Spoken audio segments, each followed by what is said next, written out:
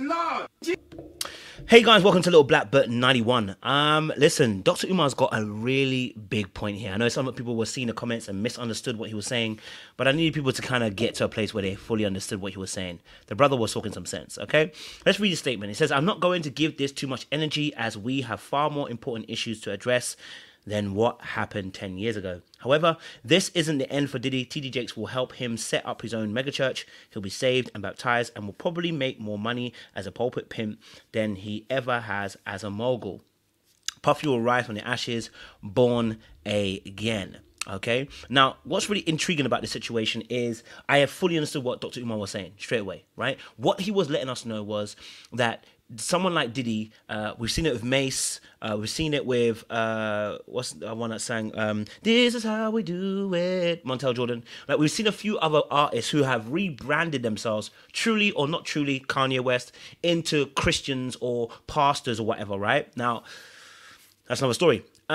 So what he was letting us know is that, listen, like, we, especially as a Christian community, are very forgiving, and without actually doing the due diligence. The Bible says we should discern and test every spirit, right? And so when we're in these situations, we don't just accept what someone says. We test every spirit, right? And more importantly, also, when in amongst, and that's 1 John 4 verse 1, by the way, 1 John 4 verse 1. And amongst that also is that, what training would somebody need to do to even go and change into being a pastor all of a sudden in the Christian realms? Well, a lot of times people end up becoming pastors and they ain't even done no training. Okay, now I'm not saying that the Lord can't call you without you going to a Bible school. That's not what I'm talking about. I'm talking about what kind of training do they set themselves under. And the way that I look at it is that it's very easy to have wolves in sheep's clothing within the community of the Christian folk in this day and age, because people can become a pastor from behind the screen. I can do it. You know what I mean? Like, you should test my spirit through what I say, because the Bible says no man can call Jesus Christ Lord except he have the Holy Spirit. Now, the whole point also too is that people need discipleship, because look where Kanye is. In fact, Kanye has gone back to his sick, so much so that he's doing even more than he was doing before. And I know how it feels. I've done it myself. That's why I have leniency. This is why I have grace for things like this, right? What I see Kanye doing, I'm like, damn, Kanye, I understand, bro. You know, you had new wine in a new wineskin, but then when, you know, to bring about a new fresh revelation. But bro, you've gone back to your sick as a dog. Like I did for 3 years. I went back and I was fornicating, doing all manner of stuff. And what I see with Kanye, and I'm going to go back onto P. Diddy, how it makes a sense, is what I see with Kanye is did a great, beautiful discography, made a whole album, Jesus is King, seemingly was putting Jesus Christ first, and then has stepped all the way back. And it's because oftentimes the discipleship hasn't finished. Right? The discipleship hasn't finished, number one. Number two, the other aspect also is that sometimes we haven't got deep enough roots to deal with the emotional wounds that we're carrying that we have not dealt with, and therefore they are rearing its ugly head. And some of us run like Jonah does, run back to our sick and become a prodigal son, right? So we have to also give that space as well. Now here's the thing. When someone does that, what do? If you told them once, the Bible says if you've gone with a brother, if you go with two brothers, if the church has told you, let them be. Let them stay where they are. Let them be like tax collectors. You have to let me be like a prodigal son amongst the pigs. There's nothing I can do about it. Now, P. Diddy's situation, slightly different. Here it is why. We haven't heard any confession of Jesus Christ. We've heard him talk about God, but no confession about who Christ is and Christ being Lord and the fact that Jesus Christ is his personal savior. We've never heard that. You know why? Because I don't think that's where he's at the moment. It's almost reminding me of the Mayweather and the Pacquiao situation, where Mayweather thanked God, but Pacquiao said, I thank Jesus Christ as Lord. He made a clear distinction and difference between the two, because no man can call Jesus Christ Lord except he have the Holy Spirit. So we know, because people can't say certain things because they don't have the Spirit of God in them. We know because many people don't even have a relationship with the Father, and so therefore they can't speak about the Son. You don't know who he is. So in this instance with P. Diddy, and what Dr. Umar's kind of telling us is warning us almost as well, be careful, because what we have seen in the general public of the church, the black church specifically, is that people transform from that place of the world and then go into something like pastorship or whatever, right? And suddenly leading a whole damn flock, and people are so intrigued to want to follow that person that they haven't done the due work of discerning whether this person really is somebody they should be following, whether there's fruits or not. The Bible tells us in Galatians 1 verse 18, it says, and I'm going to show you this really quickly. Right? Verse 18 says, then after 3 years, I went up to Jerusalem to visit Cephas and remained with him 15 days. Okay?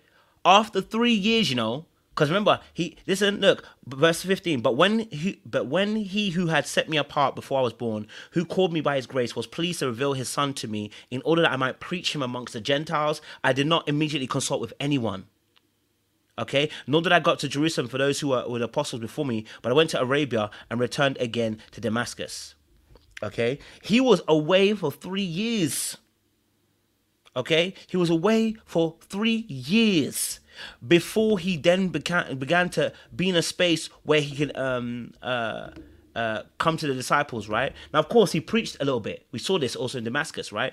He preached later on. We see this. So there's a transformation that happens. And when that transformation happens to somebody like him, someone like Diddy, the change is often astronomical. This is why when I was looking at Kanye, I was like, the change has to be considerably huge because of what you're coming from. You're coming from a kingdom of darkness. There ain't no way there's a soft conversion. Because where you're coming from, there's a lot to forgive and there's a lot to release and there's a lot to leave behind. The bigger the thing that has to be left behind is why the parable of Jesus talking to Simeon in his house. He said, which one would be more grateful? The person that has 50,000 to forgive or the person that has 5,000 to give? If your debt was 50,000 versus 5,000, who would you expect to be more forgiven? Who would you expect the person to be more like ecstatic that their debt has been forgiven? The person who has a bigger debt. So if somebody's coming from a place where they're in the kingdom of darkness, they've seen things, the transformation has to be, they have to be on fire because where they're coming from to where they're coming to, the demons that know them, demons tremble at your presence. Like the demons know them. You know what I'm saying to you? Yeah, Paul I know, Jesus I know, who are you? Sounds a skeever conversation. So what he's addressing here is actually talking about the relationship that TD Jakes actually has with P. Diddy. I'm going to do a part 2 of this because I didn't get to address it all. But because we've heard about the swallow, what he's actually kind of highlighting is the relationships that are birthed from these two being together. It could be TD Jakes kind of setting him up to be in a place where he rebrands himself and we forgive him because he's Christian. But we need to see the fruits. And we need to see the fruits. And we need to test the spirit too. Right? We need to be seeing, is this person really for Christ now? Because I told you, no man can call Jesus Christ Lord except he be, unless he be have the Holy Spirit. It's 1 Corinthians 12. Right? So, I totally get what Dr. Umar was saying in this position, and I understand it fully. Diddy can say he's sorry all he wants, but we need to see the fruits of that sorriness. We need to see a recompense. We need to see the redemption arc. We need to see how that plays a part in how you impact your community now. I mean, you know what I mean? Because when we see the story of Paul, the disciples were actually afraid of Paul. Oh, no, they were scared. It took Barnabas, this is Acts 9, it took Barnabas to come and say, yo, Donnies, this is one of us, right? Let's have a quick look at this. Look, I think it's Acts 9.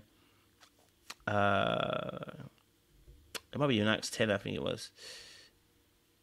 Yes, look, okay, so for some days he was with the disciples at Damascus, and immediately he proclaimed Jesus in the synagogue, saying, he is the Son of God. And all who heard him were amazed and said, is not this the man who made havoc in Jerusalem of those who called upon his name? And has he not come here for the purpose to bring them bound before the chief priest? But Saul increased all the more in strength and confounded the Jews who lived in Damascus by proving that Jesus was the Christ.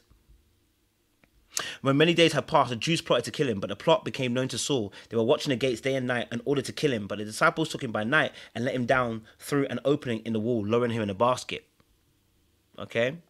And when he came to Jerusalem, he attempted to join the disciples, and they were all afraid of him, for they did not believe he was a disciple.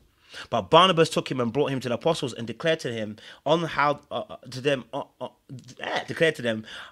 the road he had seen the Lord who spoke to him, and how Damascus he had preached boldly in the name of Jesus. There's a complete drastic change in Paul. So if we're going to talk about our brother coming into the church, there's a complete drastic. The Holy Spirit needs to meet him. Okay, we need therapy and we need the Holy Spirit to meet him, and then be a dramatic change. Otherwise, you just being in a church and being a pastor will not cut it. We need to see a dramatic change. But let me know your thoughts down below, guys. If you agree, disagree, like, share, subscribe, click on the bell button for notification uploads. We appreciate you guys. Say luck to later. We'll see you again soon.